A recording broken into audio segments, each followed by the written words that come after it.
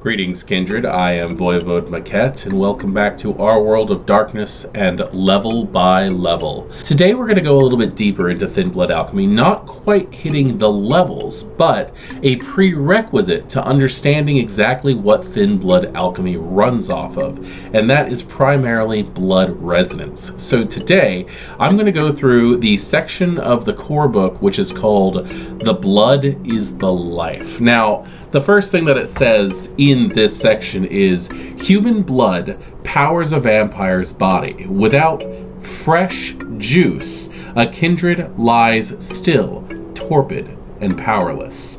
Its dead heart beats only when fueled by the stolen essence of life. Its eyes only work when the corona and viscous body flows with blood.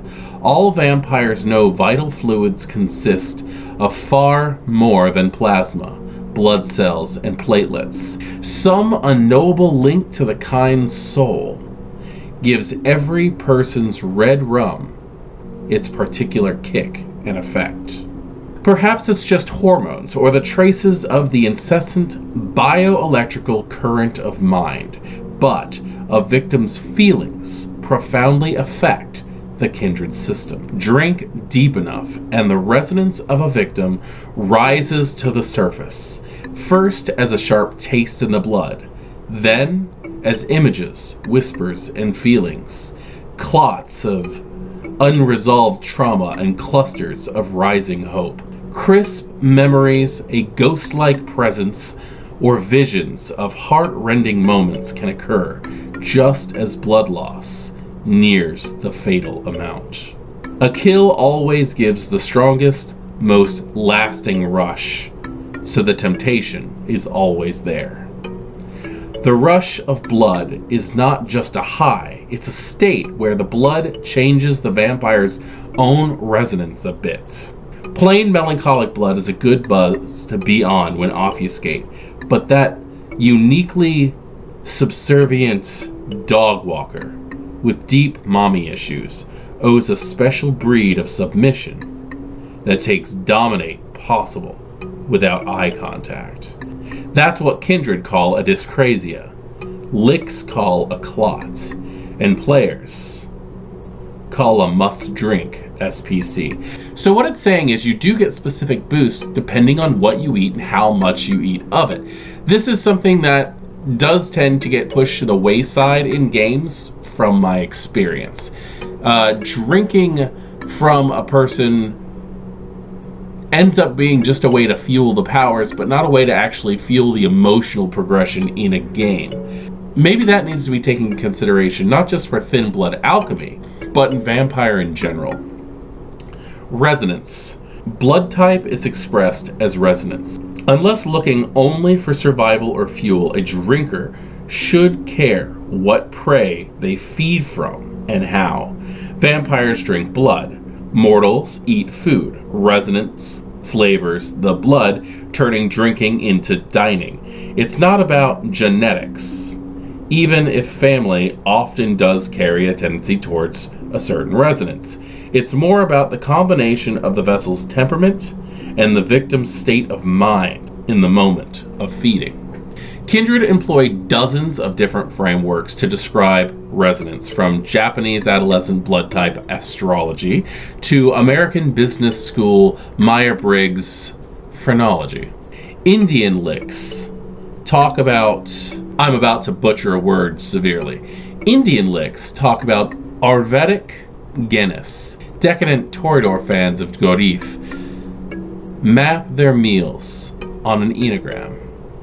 A sewer rat in Geneva claims to use Jung's original notebook to construct a unified theory of blood function. But the most common method used by Tremere thaumaturge and duskborn street cookers alike reflects on the four humors of classic medicine in medieval alchemy. The Crucible of Alchemy says the warlock's limbs a metaphor for the vampire body. The salts and metals in the crucible represent the elements of the blood, refined by the fire of the emotion in the moment. According to these Tremere, alchemy is all about scarring or inflaming kine in just the right way and drinking at just the right moment. It might be medieval mystification, but as the Mercurians can confer, it does reliably get you high. To vampires whose blood does in fact hold magical ingredients and shape personalities, these latter-day alchemists make a compelling argument. Now, that's very fun, because that's one of the first times you see in the book where mechanically it discusses how blood is like a drug, and that the different types that you drink could actually change you in a fashion. And I also like the fact that it does compare the Duskborn blood alchemist to the Tremere in this standpoint, because there's actually a part of me that thinks that the Tremere would either try to make Duskborn Tremere or kidnap Tremere to stockpile formulas so that they always have it. I know if I was playing a Tremere, that's what I would do. I would kidnap Duskborn and force them to make me potions. I'm sorry, I just see that as the next step in the Tremere power struggle, is making sure that whatever Thin-Blood alchemists they can are not necessarily on their side, but are definitely working for them. Now let's discuss what they were talking about in the Crucible of Alchemy section, where it talks about the mystification of medieval alchemy methods, and that is the four humors, or liquids of the body. Now, the last time the four humors came into play in Vampire the Masquerade, to my knowledge, was in the Faith and Fire book for Vampire the Masquerade Dark Ages. And I'm sure that was in the tabletops too, but I specifically know it from the LARP setting, and that is with the Lamia, or basically the bodyguard clan of the Cappadocians.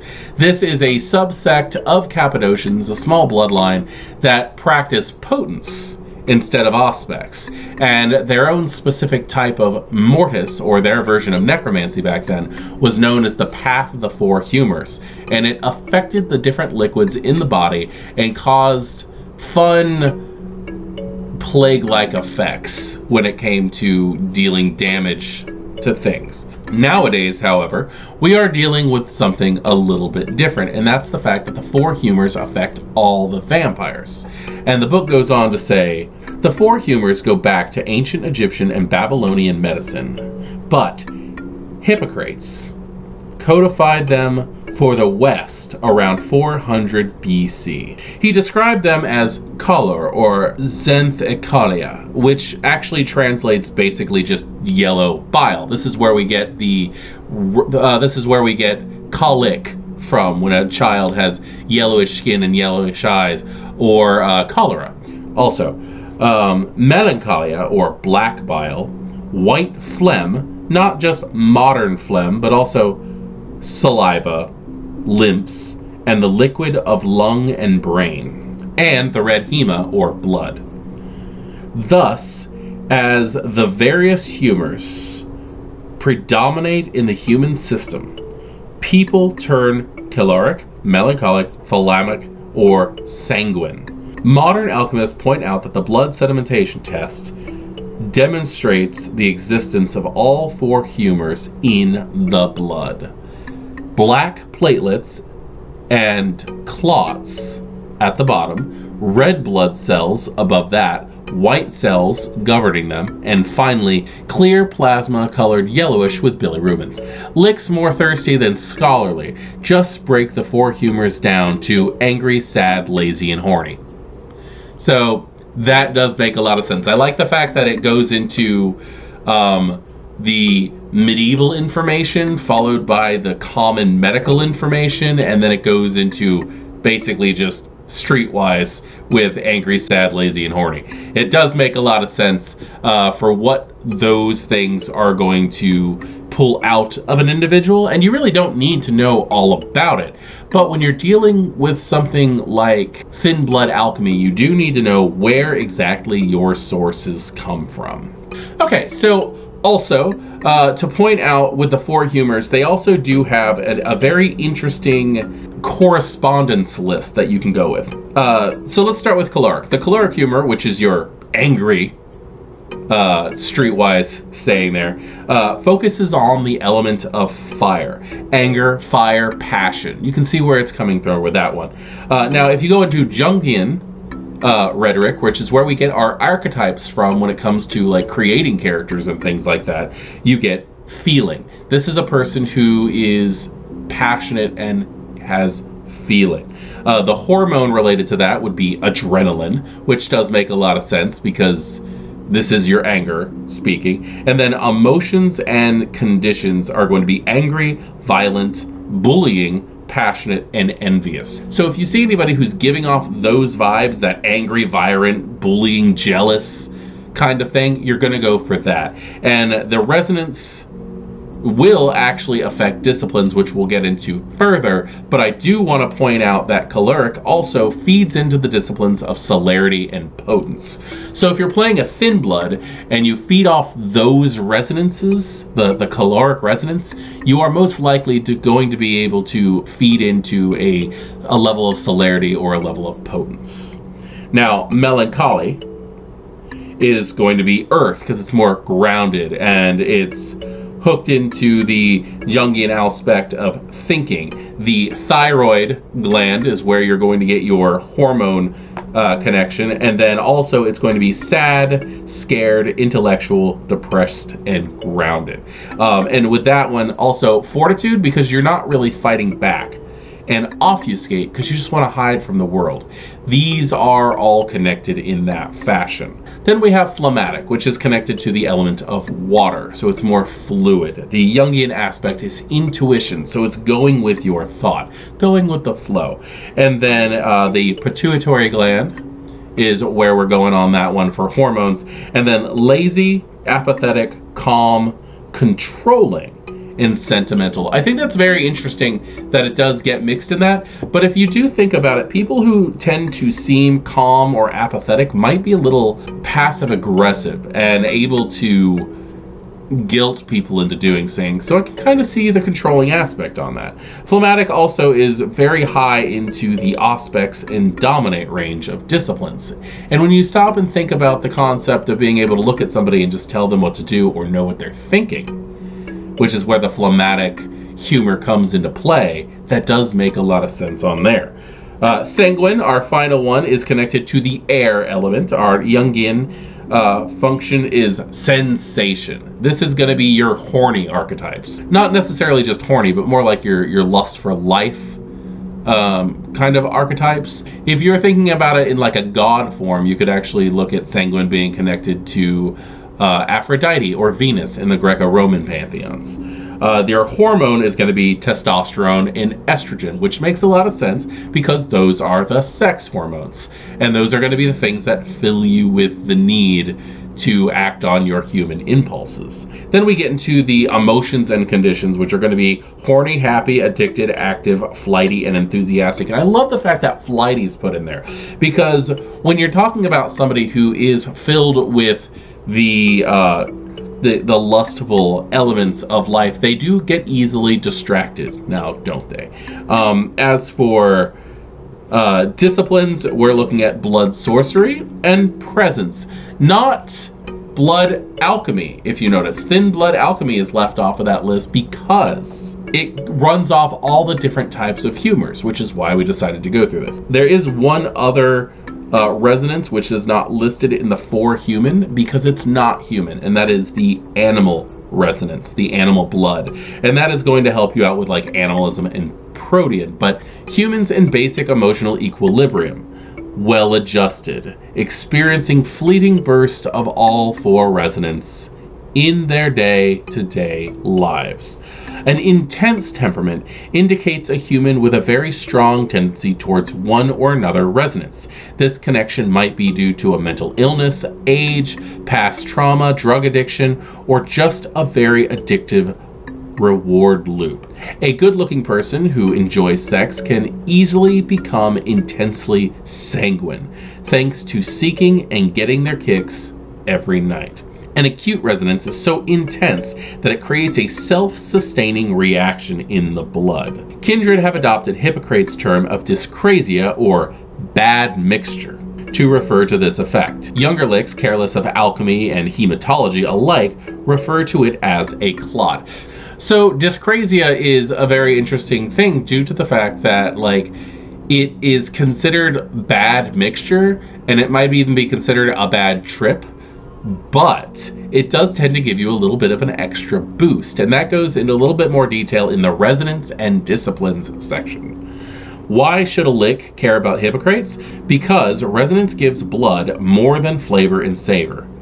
Intense resonance gives it power, and a dyscrasia, well, that gives the best hit of all.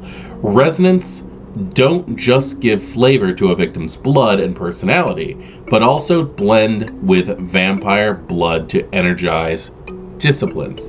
And like I said, I already gave the listing of it, but we will go over it again. Calorica, celerity, and potence. Melancholy is fortitude and obfuscate. Phlegmatic is aspects and dominate. Sanguine is blood, sorcery, and presence. And animal blood gives you access to animalism and protean.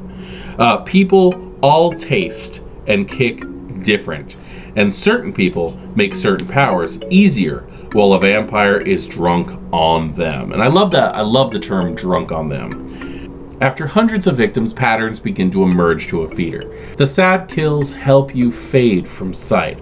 The horny kills boost the pool, and the angry ones fuel the punching. Blood accretes through time, combining and subliming through the strange alchemies that generate the supernatural effects of the gifts of Cain. This is the way the Kindred overtly learn and develop disciplines. With a combination of feeding from a teacher and practicing conscious and often learned feeding habits, vampires complement the process with undead biofeedback, pushing vitae through the vampiric system, revivifying kindred organs, chakras, or nerve clusters at just the right moment. What you eat lays the foundation of what you can do. And that goes for your enemies as well. Smart fangs study feeding habits and figure out the strengths and weaknesses of other kindred. Every drinker in the world has their own pattern of feeding, changing or static over time. Perhaps all vampires, irrespectively of age, generation, skill, and learning, intuitively look for the kind of blood that hones their curse and their disciplines to perfection. I love this, and this was like the main, this is like the main look at why certain clans have certain disciplines, and also why certain predator types give you access to certain disciplines. And I love that, because when you stop and look at it, when you look at the predator types, you'll see that specific clans in Vampire the Masquerade do tend to fall stereotypically in certain predator types, like Ventru and Osiris make a lot of sense, or Ventru and Cleaver, or Toreador and Siren. These are things that you would just accept. Alley Cat and Bruja. These things affect the blood, and it shows why those clans have those disciplines. And I just love Predator type, because it lets you step outside the box and build a personality of your character that is outside of the realm of the old method of Vampire the Masquerade character creation. And that is just so cool, in my opinion. Effects on temperaments.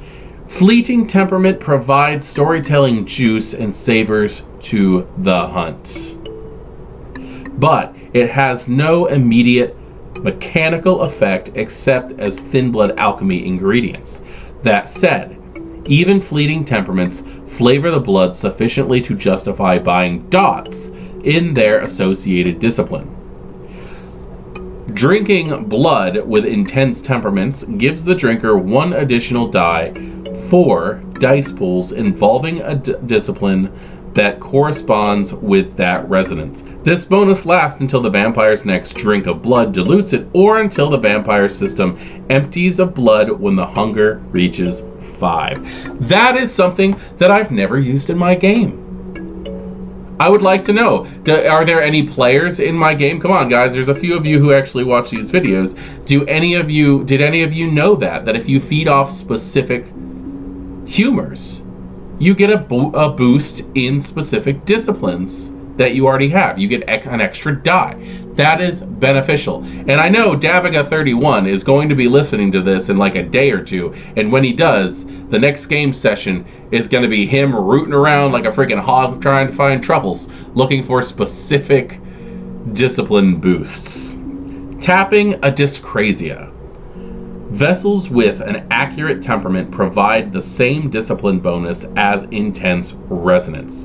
They also incorporate a dyscrasia, which conveys a more sublime or powerful benefit to the drinker.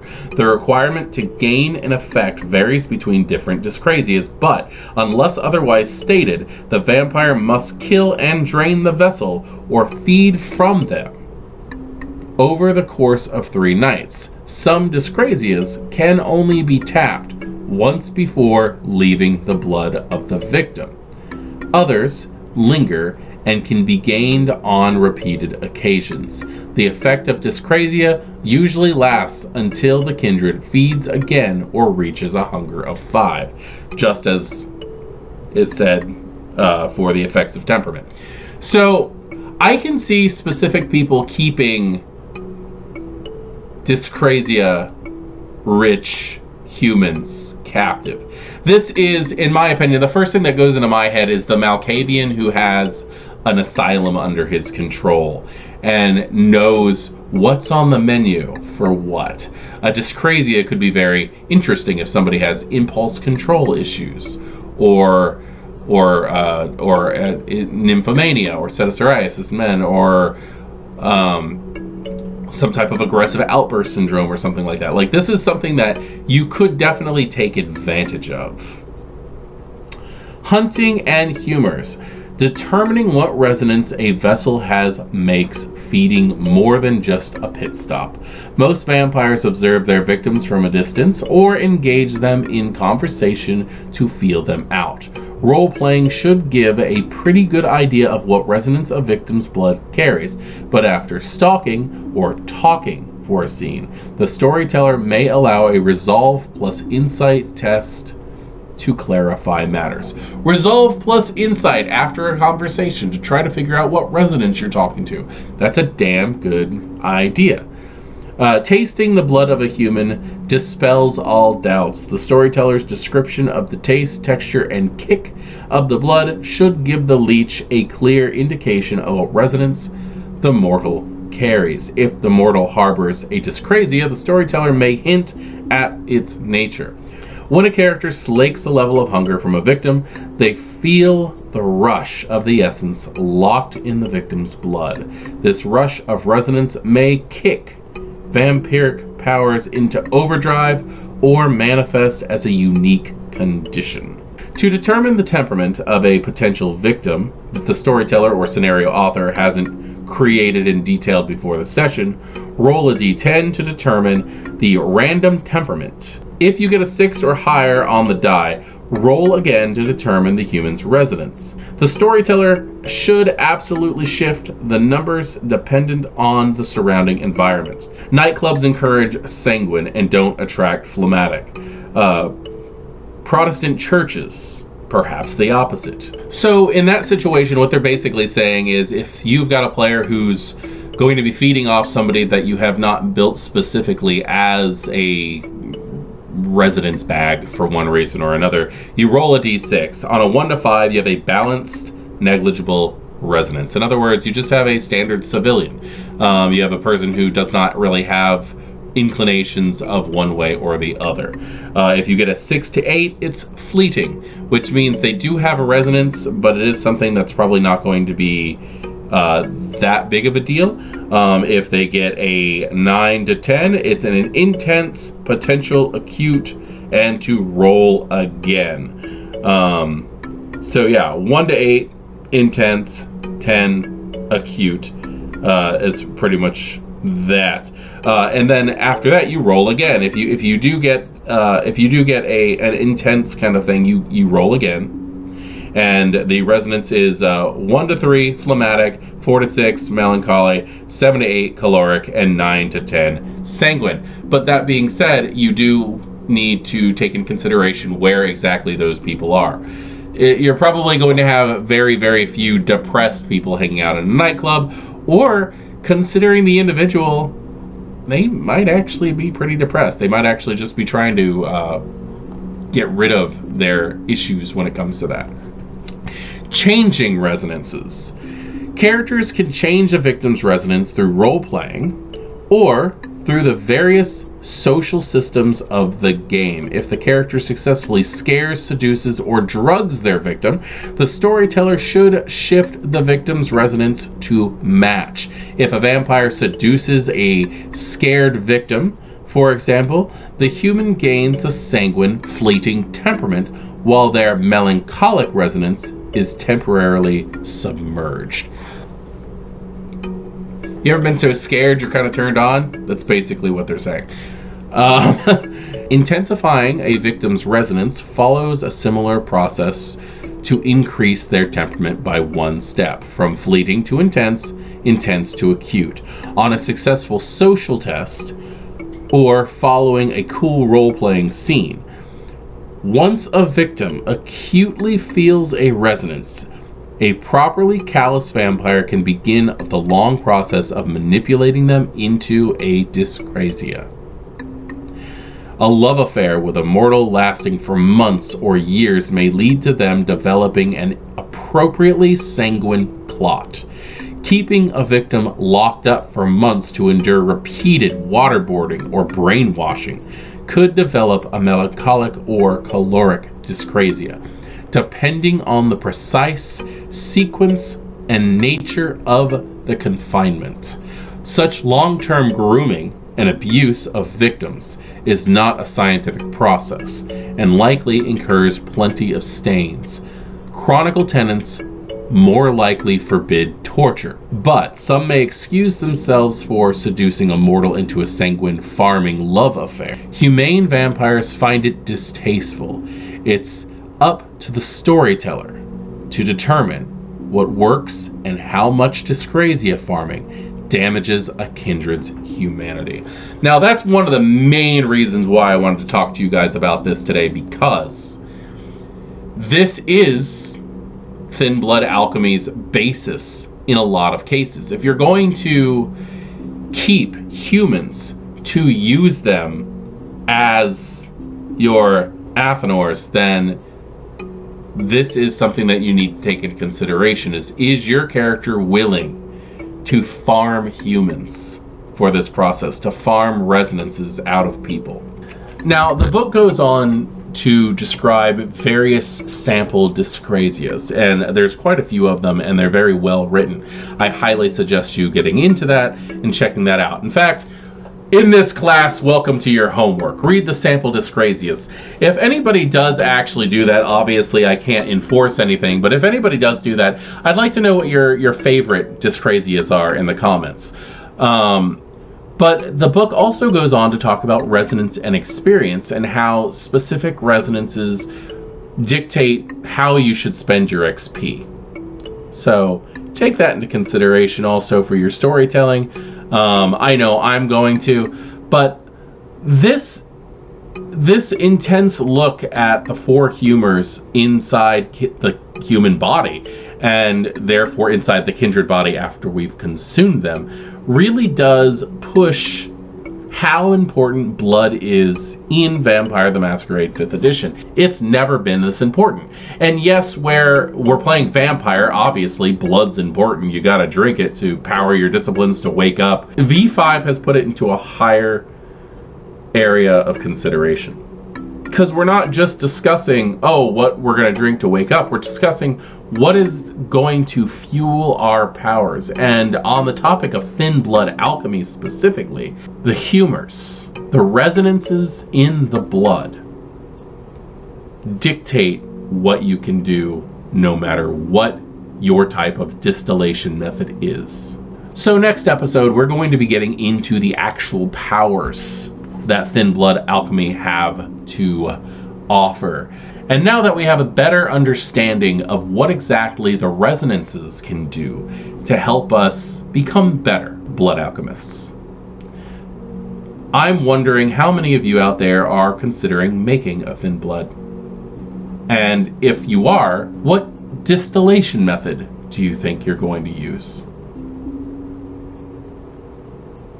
Please like, share, comment. I would love comments. Comments are the most important part. But I believe that is what we are going to be covering today. Class dismissed.